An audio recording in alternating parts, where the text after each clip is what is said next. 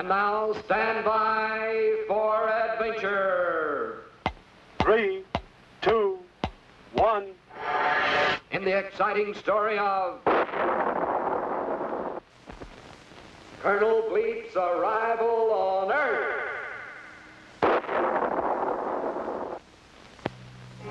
Colonel Bleep, interplanetary intelligence agent for the planet Futura, had completed another dangerous mission. That arch-criminal, Dr. Destructo, had at last been captured and was at this very moment a prisoner in a space bubble, securely anchored in the outer ring of the planet Saturn. And now the Futuran High Command had ordered Colonel Bleep on a new assignment, a top-secret mission to investigate reports of disturbances on worlds of outer space, the distant planet Earth in particular, to observe its places, people, and customs. It was therefore only a few days later that the giant telescope at Mount Palomar Observatory first gave news to people of Earth of Colonel Bleep's approach. The powerful lenses focused on this curious visitor from the outer world as he flashed past the planets Uranus and Neptune, and then rapidly spanned the empty space towards our own planet, Earth. Actually, the people of Futura had only recently become interested in Earth. To Futurans, the Earth was only a small planet revolving around a minor sun of the Milky Way galaxy, and hardly worth investigation under ordinary circumstances. However, on July 16, 1945, they had observed what appeared to be an atomic explosion on the Earth planet.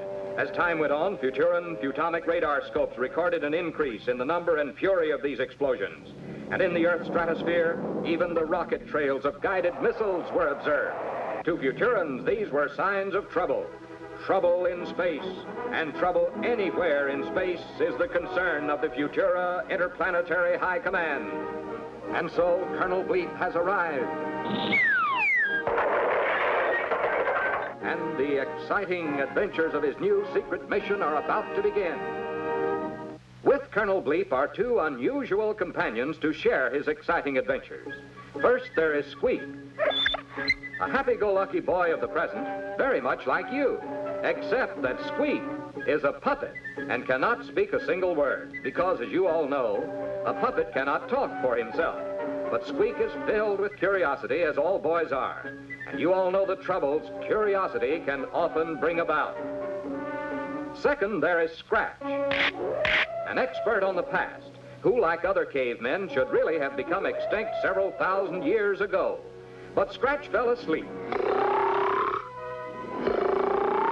and slept right through the evolution of man, and didn't wake up until that first atomic explosion blew him right out of the past and into the present. Scratch, like most cavemen, is sometimes a trifle slow at catching on. But when danger threatens, Bleep and Squeak can depend on quick action from Scratch and his trusty club, as they shall see. So here they are, three very strange companions. Colonel Bleep of the future, Squeak of the present, and Scratch of the distant past. Together they travel up, down, backwards or forwards, in distance or in time. Together they face danger and death as they fight to maintain right and justice throughout the vast galaxies of the world.